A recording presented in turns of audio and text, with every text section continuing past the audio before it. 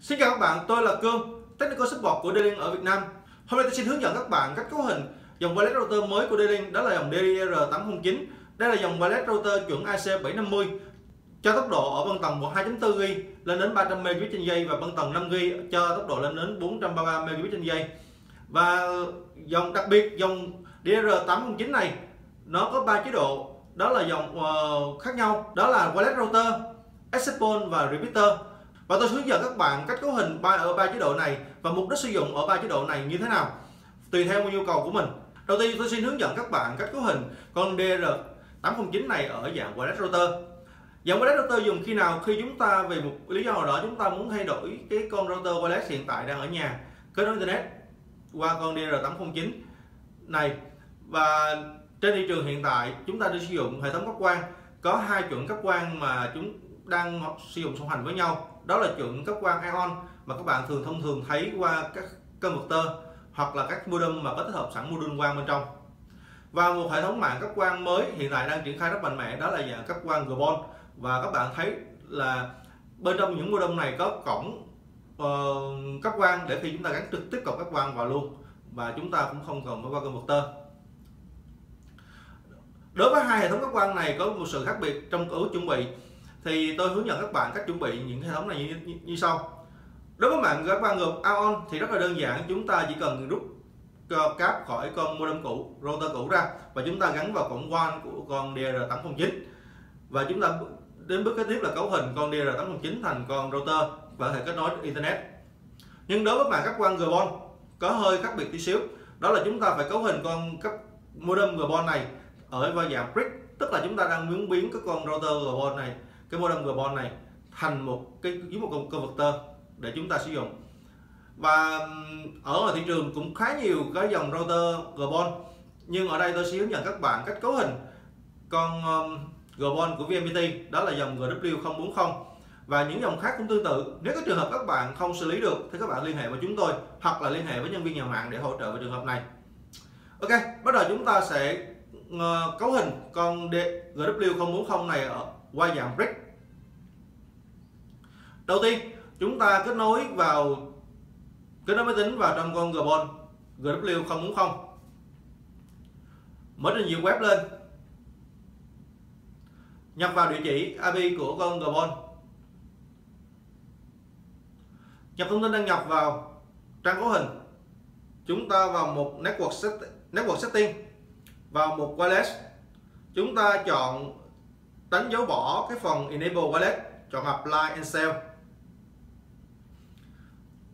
Bước kế tiếp chúng ta vào một WAN.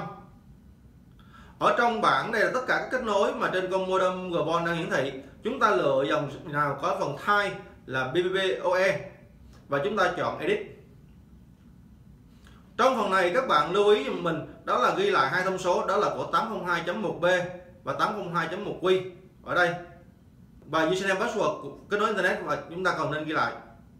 Sau đó chúng ta thoát ra và chúng ta chọn add, chọn một briefing, nhập thông số 802.1b và 802.1q mà chúng ta đã lưu và chọn apply save. Sau đó chúng ta trong cái bảng chúng ta thấy cái phần BBOE, chúng ta chọn remove. Đến đây là coi như xong phần cấu hình con modem Gbon GW040 này về dạng brick, và chúng ta biến nó thành một converter. Và bước kế tiếp chúng ta nối cáp từ cổng LAN của con modem này vào cổng WAN của con DIR809. Và sau đó chúng ta bắt đầu tiến hành cấu hình con DIR809 thành con router wireless chính để kết nối internet. Đầu tiên các bạn kết nối một sợi cáp mạng từ cổng converter hoặc là từ con modem Gbon mà chúng ta vừa cấu hình brick xong vào cổng WAN của con DIR809, và chúng ta kết nối máy tính vào trong con DIR809 này. Ở DIR809 có 2 cách kết nối. Thứ nhất là chúng ta có thể dùng cáp từ cổng LAN của máy tính vào trong cổng LAN của con DIR809, hoặc là chúng ta có thể kết nối wifi cũng được. Và thông tin kết nối wifi chúng ta có trên phần D-Link config card đi kèm theo thiết bị, hoặc các bạn có thể lật ở phía sau, ở phía dưới của con DIR809 cũng có các thông tin truy cập về wireless của mình và các thông tin khác của con DIR809 này.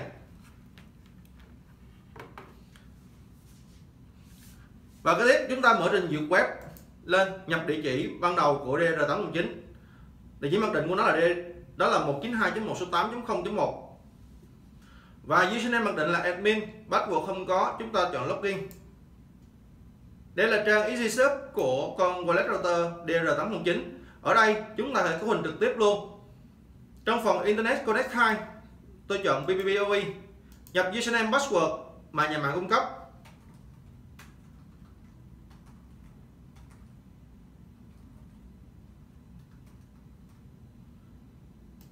Và mật khẩu đăng nhập.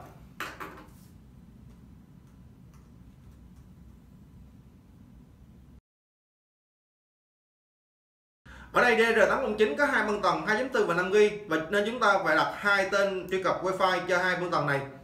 Ở đây đặt DIR809 là băng tần cho 2.4GB mật khẩu. Lưu ý các bạn, mật khẩu là ít nhất là 8 ký tự.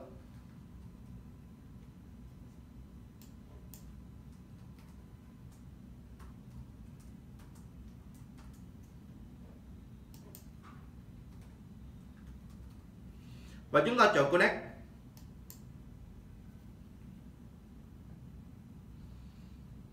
Lúc này con router DIR809 sẽ kết nối với Internet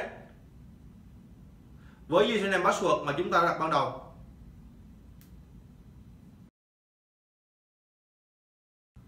Bản thông báo là chúng ta đã kết nối được Internet và chúng ta chọn Complete.